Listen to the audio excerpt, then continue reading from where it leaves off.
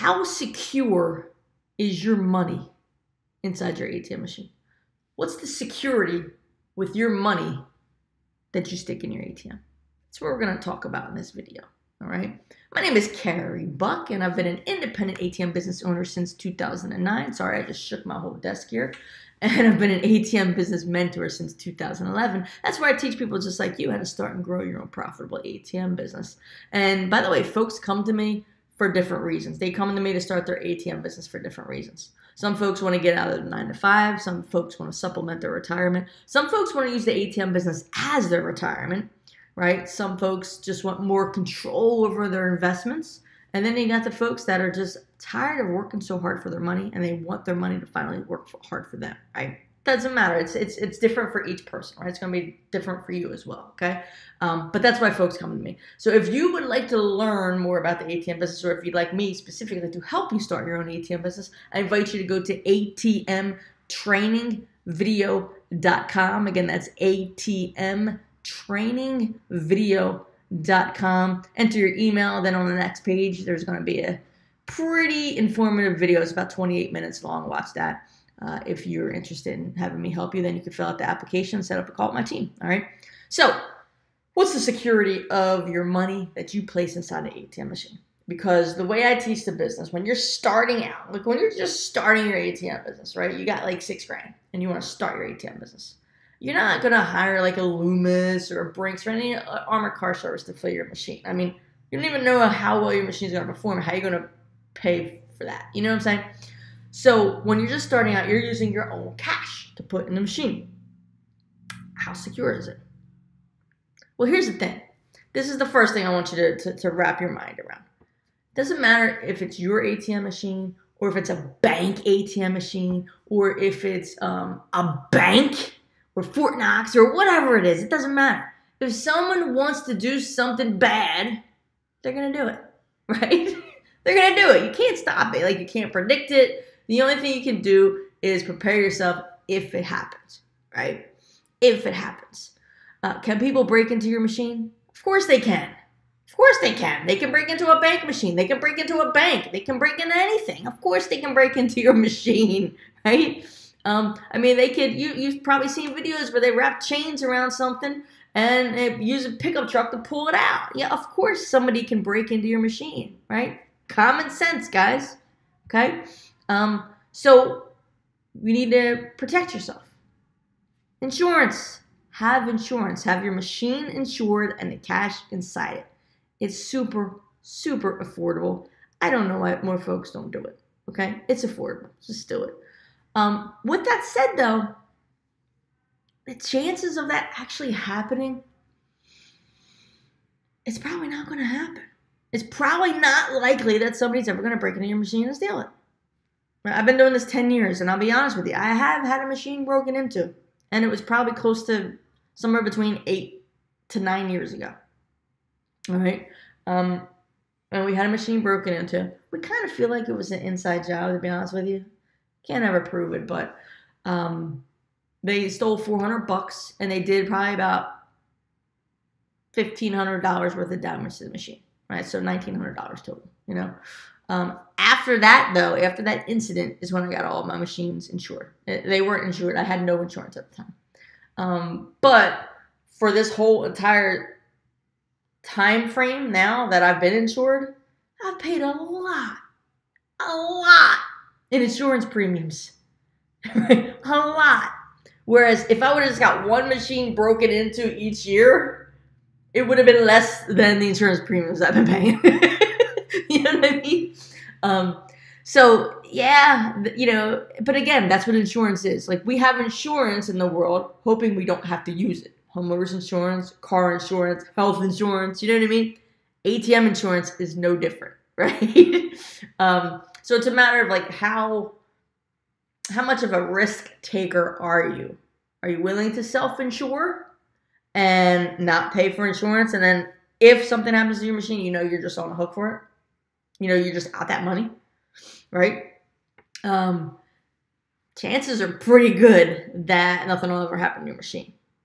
And again, we're not talking that your machine's in like a drug zone or a war zone or anything like that. Like, That's not what I'm talking about. I'm just talking about normal areas, okay? It doesn't have to be a high-end, top-notch area. I'm just talking about normal areas, non-drug zones, non-war zones, okay? Everything else is cool, you know? Chances are nothing's going to happen to your machine, right? But that's a chance you're taking. Are you willing to take it? Now, I still have insurance on my machines because I do mobile events. And my mobile machines and the cash inside them are insured. And I know that if I didn't have my permanent placement machines insured, they wouldn't cover my mobile business, right? Because the mobile side of your business is way more risky than the permanent placement side of your business. So if you don't have a permanent placement side, the insurance company ain't going to cover your mobile machines. The permanent placement side of your business kind of gives them the kind of offsets for the insurance company the riskier mobile side, if that makes sense, right? If I didn't have the mobile side of my business, I probably wouldn't have insurance anymore, to be honest with you, right? But I do have it, so I keep my insurance. So yeah, I mean, you want to stay safe, you know, be in decent areas, non-war zone, not drug zones. Have insurance, okay? You always want to be safe, right? Follow common sense safety techniques, right? For instance, you know, if you have an ATM in a restaurant, don't fill it at lunchtime. Don't fill it at dinner time. Don't fill it when it's busy. You know what I mean? That's common sense stuff. Always take somebody with you, all right? Have an extra cassette. Guys, that is so, I mean, that's so simple, but it's huge. Like, it'll save you time. It will save you time. Now, granted, it's going to cost you probably like $400 to get an extra cassette, but it'll save you time because you already preloaded it somewhere, right? Like at your home, for instance. Then you just come, take out the old one, put the new one in, boom, you're out. Okay? So that'll help you with your money. There's also other things you do. I mean, you could put a GPS tracker in your machine. You could put an alarm in your machine. There's all kinds of stuff you can do. Cameras. You know, you can put all that stuff in there, but it's still not going to stop somebody from taking your machine if they want it. You know what I mean? It's not going to stop them from, you know, getting your cash if they want it. Okay? It's just that you'll be able to find your beat up machine, you know, or you'll be notified that somebody stole your machine, you know. But yeah, I just I really feel like I understand why it's a fear and something that you think about and you should think about. But it's not as common for our little ATM machines that you and I would have, that they get broken into like a bank machine would get broken into, right? Because criminals, I mean, even though they are stupid, they're not that stupid. They know that a PNC or a Wells Fargo or a Bank of America ATM machine has way more cash in it than a little pissant ATM at their local restaurant. Like, they know that. Okay, you know, so if you're gonna take a risk, what are you gonna try to do? Get the machine that, you know, has 250 grand in it, or get the machine that might have $1,000 in it? You know, I'm not a criminal. You know, I don't really know how they think, but you get what I'm saying. You know, what else was I gonna tell you?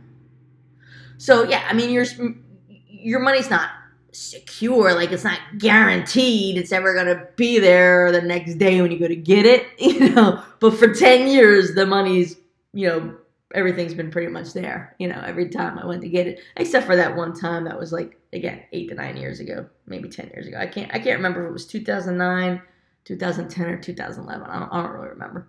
But yeah, you're not gonna ever feel 100% secure unless you have insurance. If you have insurance, then you're good, you know, because the GPS tracker in there is not going to stop somebody from taking it if they want it. You know, an alarm system is not going to stop somebody from taking it if they want it. Okay? Insurance is not going to stop somebody from taking it if they want it. You're just going to be covered in the end, you know. And you can always, you know, put deterrents up, like, you know, signs, you know, all kinds of stuff that will try to deter people. But again, it's like how comfortable are you with risk? Are you a risk taker or not? You know, if you're not a risk taker, get insurance. just get insurance, and that solves the problem, especially if you know you have a spouse. A lot of times spouses feel more comfortable when they know you have insurance. And the machine and the ATM, the machine and the cash is insured, right? But, you know, if you're a risk taker, you don't have a spouse to worry about, you want to get insurance, get it. If you don't. You know, just worry about your personal safety then, right? And follow common sense, you know, strategies when it comes to filling your machine and when it comes to not having the same schedule and all kinds of stuff like that, right? Hopefully that makes sense. You guys have any other questions about this? You know, about the security of your money inside your ATM machine? Again, your ATMs are not Fort Knox or anything like that. Like, somebody can get into it if they want, you know? It's just a matter of, do you want to insure your machines or not? That's really what it comes down to. And again, the area, just as long as you're not in a war zone or a drug zone, I wouldn't worry so much about the area. The one that we had that was broken into was in a high-end, really nice neighborhood and a nice like strip mall. So it could happen anywhere, okay? So that's why if you're really concerned about it, just get insurance. Get insurance. It's dirt cheap. It's like $500 a year. It covers 3 machines and up to $2,500 in each machine. Cheap, right? But keep in mind, when you have like 10 machines, 15 machines, 20 machines, 30 machines, 40 machines, it adds up, right? And then this is going to sound really stupid when I say this, but you have 20 machines, right? And you're paying premiums on them over and over and over and over again, and you never have an incident. You're like, what the hell? Why am I paying all this in premiums, right? I mean, you should be happy to have a machine broken into, right? That's why it sounds stupid. You should be happy to have any machine broken into. You didn't get robbed, right? But when you start thinking about it, it's like, what are the chances that 20 of your machines are going to get broken into and robbed at the same exact time? It's not very likely, you know? So when you start paying for insurance for 20 machines over 5 years, 10 years, sometimes you just might start thinking like, oh, do I really want insurance or do I want to take a chance? Again, that's up to you, personal preference. But in general, I think your money's kind of safe in there, right? I think it's kind of safe in there. It's not guaranteed, you know, nothing is guaranteed, but I think it's fairly safe. You know, again, I've been doing this 10 years. I had just one issue. And again, $1,900 loss. $1,900 loss in 10 years. Not too shabby. If you have any questions, you know, feel free to post them below. If you would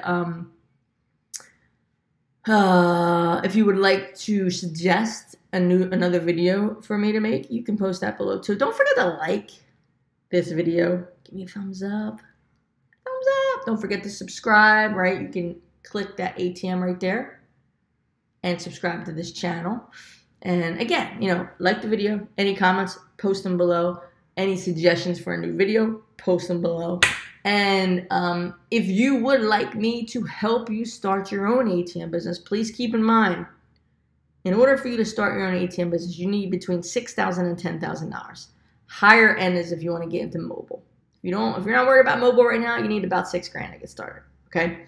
If you would like me to help you, go to atmtrainingvideo.com. Enter your email. On the next page, watch the video. It's 28 minutes long, super informative. If you want me to help you, you got $6,000. Fill out that application after you watch that video. Set up a call with my team. They'll go over your goals with you, and you together will figure out if one of my trainings is a fit for you. Okay. You can also go to atmtrainingvideo.com if you would just like to learn more about the ATM business. Enter your email and watch that video on the next page. All right. Well, listen. Hopefully that made sense to you. Yes, overall, I think your money is secure, you know, when you put your money inside your ATM. But no, it's not 100% secure. To be 100% secure, get insurance. All right? I'll talk to you soon. Have a great day, and may you live happily off of passive income.